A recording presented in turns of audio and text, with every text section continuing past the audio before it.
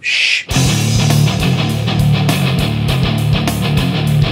It's about us, and it's about secrets that are going to get us ahead in our world, in our lives, and not just business. But don't tell anyone that. Shh.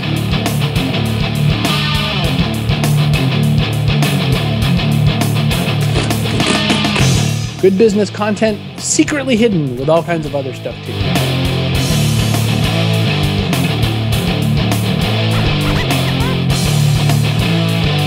No. Don't tell anybody. Shh, don't tell anyone I'm watching the Secret Business Show, because it's shh. Well, I'm working with amateurs here. Hey, I'm Chris Brogan. After a long time with a hiatus of me trying to figure out what I'm going to do, I've relaunched The Secret Show. Shh. Don't tell anybody I've done it. You're not even supposed to tell people when you relaunch things. You're never supposed to apologize for when, things have gone bad or when you've had some time away because you have to figure it out.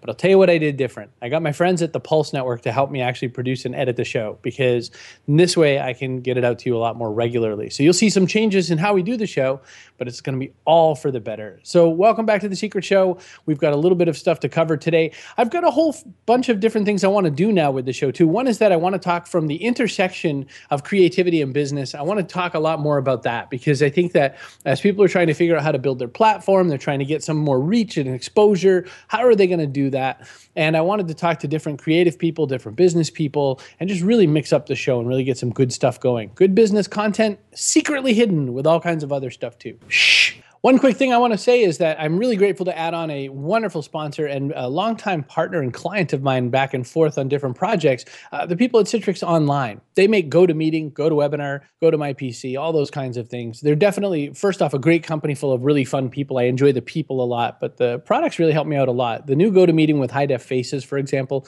is a really great product. I use that sometimes in my interviews. Sometimes I use other technology as the time permits. But thank you so much for being a sponsor and for being part of the landscape here, Citrix Online. You want to learn a little bit more about what they're doing, go to secret.co/goto, and you'll see a little bit more information. So let's get to our first interview. Knock, knock. Who's there? Shh. Welcome back to Shh. I get the great opportunity to talk to a lot of fun people. Veronica Belmont and I have known each other since I was a fan of hers in 2005 or so, when she was doing work on the CNET audio podcast, Buzz Out Loud. Veronica did her college days in Boston and became an intern on the show, who then became a personality. She's since gone on to do all kinds of things. She's a host of the Techzilla show on Revision 3. She's also host of The Sword and Laser. She does all kinds of other internet media. She does all kinds of shows, video game shows and all that. This is a pretty fun interview. There's a longer interview if you go to secret.co/VB and you want to just really seep in all the goodness that is Veronica Belmont. But let's just check out what she has to say. Shh. Things did change, though. I mean, a lot of our friends got back out of that field. I mean, they just really couldn't sustain it, or just didn't see where they thought they were going to go. They maybe imagined living on an island. And I think of even, Zay Frank, who had the most popular, the show was, everybody watched that. And I just feel that a lot of these kinds of people ran off in a direction, but you're just going deeper and deeper into the abyss. So I guess, first off, where do you see it taking you longer term? And then I have a whole other question. Longer term, I mean, I don't really know.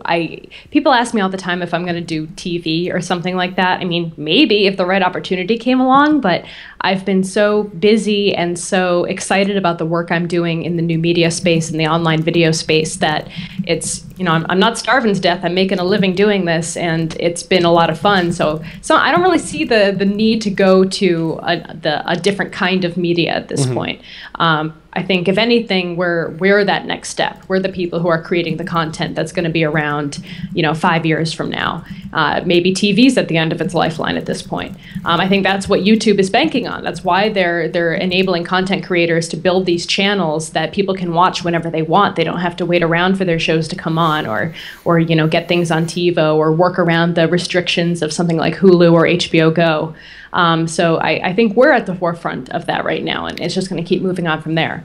Yeah, until you mentioned the Sword and Laser was going to go on to Felicia's channel, I mean, I understood, and when I saw channels come out, I went, yeah, okay. And it didn't really have an impact to me. I didn't really feel the way you're laying it out. It's sort of like, this could be TV next. And I think partly because I lived through 06 and 07, and I went to all those same shows with Kara Swisher and everybody, and the world's going to change, and Justin Canna is going to make us all, take videos of each other pooping or whatever. I mean, there was just this other old universe there. And I think we all bought in, and I feel like that smells like Second Coming. But you seem pretty, gung-ho on the idea of the channel. I mean, do you think this time there's some legs behind it because of devices? Why do you think it's going to go that way, or could go that way? Well, I think that finally, advertisers and companies like YouTube are taking this stuff seriously in terms of putting some money behind it. And I think that's what's really going to bring along the shift, is that before, we can do great looking shows on a shoestring budget. But if we really want to compete with TV, in a lot of ways, we have to have the ability to bring the production to the next level and to make it look like something that is professionally done. And a lot of people don't have the resources to do that on their own. And like myself, for example, I've always worked with other companies to make content, and the content's always been great. But on my own, I don't know if I could have done it without a budget. And, there's just no way. And so now we have people that we can work with, and people that can help promote it, and people that can help edit and produce a show. And that's what's enabling us, at least, to kind of compete with television. That was Veronica Belmont. If you want to see the whole rest of the interview, you can go to secret.co/VB. Just one quick point. It's kind of funny how my hair and beard styles and everything change. Sometimes it's because I shot the footage a little earlier. Sometimes it's I change my hairstyle every couple days. Just run with it. I do. Again, you want to find more about Veronica, go to twitter.com/Veronica, and you can start there, I guess, or go to secret.co/VB, and there's the full interview there. Be right back. Welcome back to Shh, The Secret Show. I'm Chris Brogan. I'm your host. It's time now for the weekly UPS Store mailbag. I've got all kinds of interesting stuff to cover with you. First, in the music department, in travel, I've got something called Ubi Rock. This little guy, first off, is super heavy and will make almost every TSA agent look through your bag and wonder why you have that. It's so compact and so heavy. So it's made in such an interesting way. What it is a little tiny triangle that you can stick down on top of a desk or a table or wherever you seem to be. There's a little USB port that connects into your computer, and it blows music out through the sound part and makes beautiful sounding music out of this tiny little thing. Ubi Rock. I've had a lot of fun taking this with me on trips, except for the part where I get searched all the time. It's a heck of a device. So go to secret.co/Ubi Rock, and you can check that out a little bit more. I wanted to show off a phone that I was given by the nice folks at Microsoft. Yes, Microsoft. The Nokia Lumia 900, and it's a Windows-based phone. It's running the newest Windows Mobile. I've got Twitter on there. I've got a whole bunch of different apps. It's kind of neat. What I like about it is it's a lot different than the OS, but if you can see, it kind of moves nice and fast. Everything kind of loads up really good. It's a really interesting alternative to buying an Apple phone or even an Android phone. I've got to tell you, this Windows Mobile OS has really been surprising me. The thing you're going to argue about, or the thing you'll complain about early on, is that there's not a lot of apps on it. There are enough apps right now. There's a Facebook app, there's Twitter, there's most of the things that you're going to do. There's a good GPS. The camera in here is incredible. It's a Carl Zeiss lens on this side here, so it's got a lot of good stuff built in. Oh, and there's two-sided camera like you're used to in the most modern smartphones. The Nokia Lumia 900. It's a great phone by Nokia. This one I got is on the AT&T network, and it's run really well for me. I've also been able to try it out in overseas, and it worked fine there too. So definitely something to check out if you're maybe tired of your iPhone but not really interested in Android, or vice versa. Nokia Lumia 900. You can go to secret.co/Nokia to check that out just a little bit more. Next up, I've got something that was sent to me. Sometimes when things are sent to me, you can't wait to open them, but you're also scared at the same time. There was a piece of mail that said to me, "Chris, your prostate is in this box." And I thought, first off, I didn't know that it escaped me. Now it says, "Hey, Chris Brogan, this is your prostate." And then here it says, "Being stuck in this box is worse than being crammed in your bowels. Lift up this damn lid."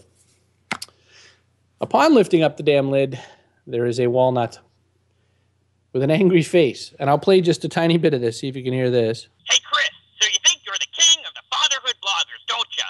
Well, how about bringing in someone who really knows about fatherhood? Me, your goddamn prostate. I've been working all these years for you and the rest of the Dad-O-Matic crew. But none of you has even bothered to So this angry prostate was in my box, and it tells me that it's taking Father's Day hostage.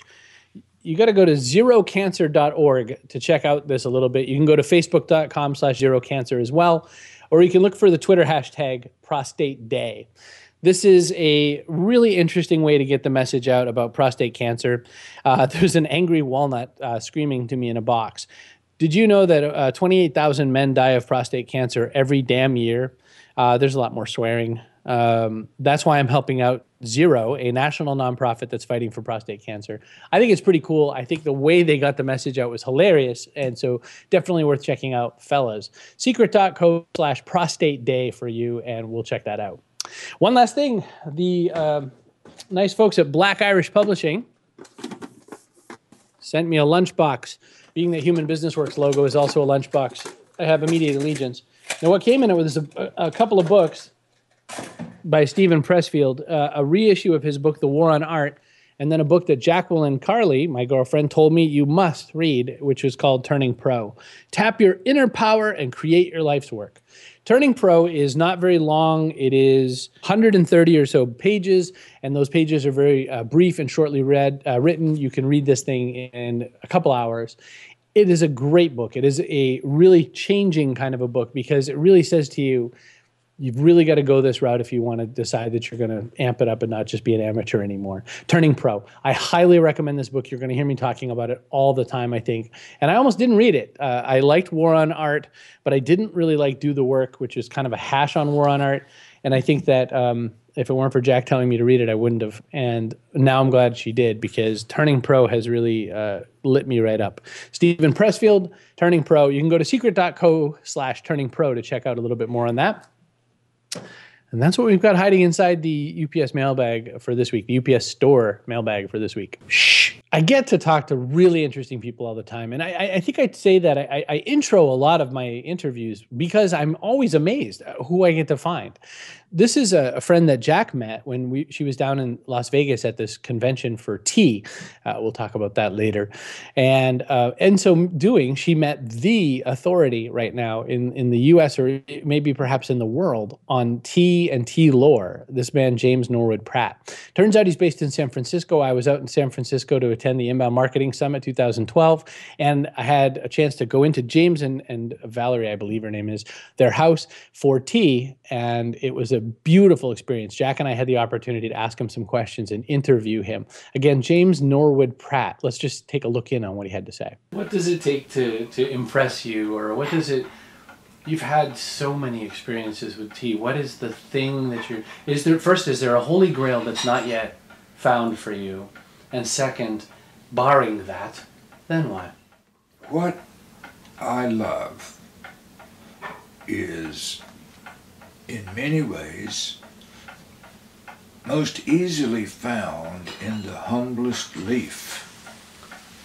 What I love about tea is perfectly expressed, for instance, in Nilgiri black tea, which is very humble and calls no attention to itself. It's almost self-effacing.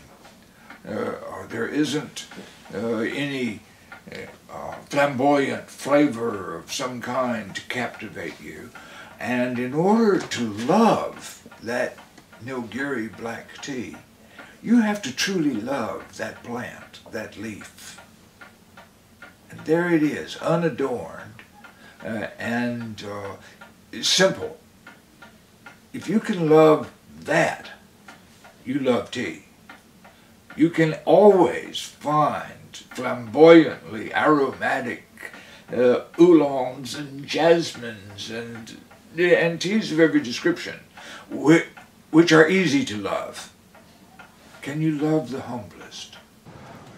Here is the 2 leaves and a bud that you would pluck for fine plucking if you were going to make most green teas or black tea. Oolong you would pluck more. It would be more like 2 leaves and a branch. Oh my goodness. You see. But that's because you need the larger leaf for oolong manufacture. But this is fine plucking right here, and most hand-plucked teas will use that peco and orange peco leaf, and there's the bud, which is not yet a real leaf. It hasn't developed its chlorophyll. My goodness. Therefore, when you fire it, when you dry it, it's not going to turn brown or black the way these would once dried. It'll just be khaki colored. It'll be tawny. And they call it tip because, you see, it's the tip end of the growing shoot. That's the business end of the tea bush. All of its nutrients and caffeine and everything, it's sending toward that growing bud. James and Valerie were so nice to have Jack and I into the house for tea. We had a real lot of fun. We got to try out a bunch of different teas and just have quite the conversation. James Norwood Pratt is probably most known for his absolute authoritative book called The Tea Dictionary. The thing weighs about 1,000 million pounds. It is $150 to buy. But if you are cuckoo for tea, this is the book to buy. If you're kind of just dipping in or you're not so sure, I would say that this book, which also weighs 1 million pounds, The Ultimate Tea Lover's Treasury, is where you'd start.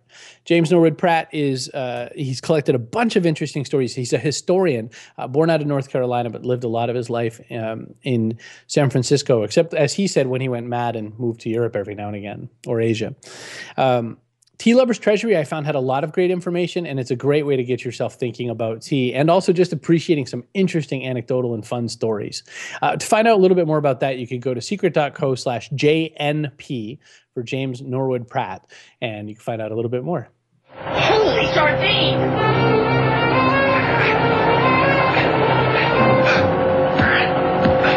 All right, so we've come to the next to last part of the show, and I wanted to just give you a couple thoughts, as I probably will in every single episode as it comes to me. What I wanted to talk about is the sense that everyone feels like, because of this world we're in, because you're hearing from people like me, that you have to be on every single social network and that you have to do this and you have to blog and you have to make video. Of course you have to make video.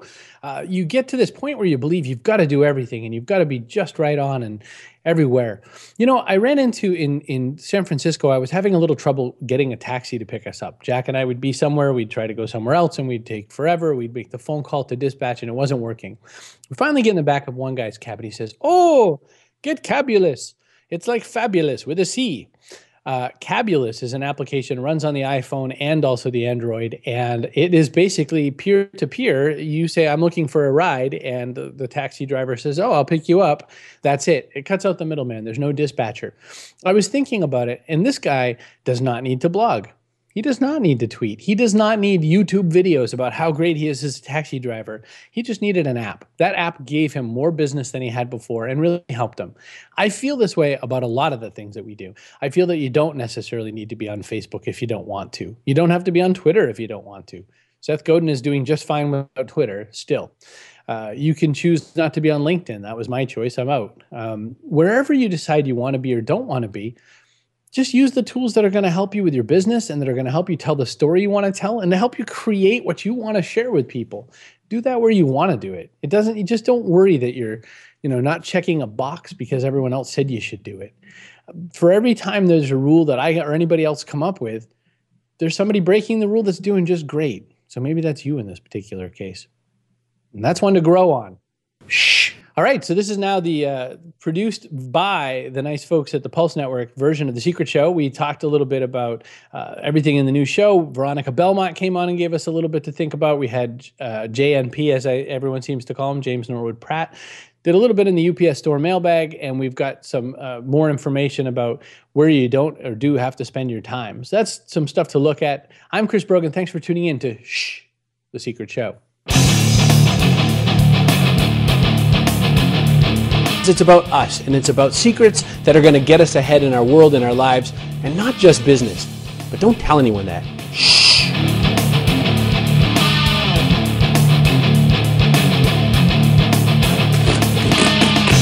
Good business content, secretly hidden with all kinds of other stuff too.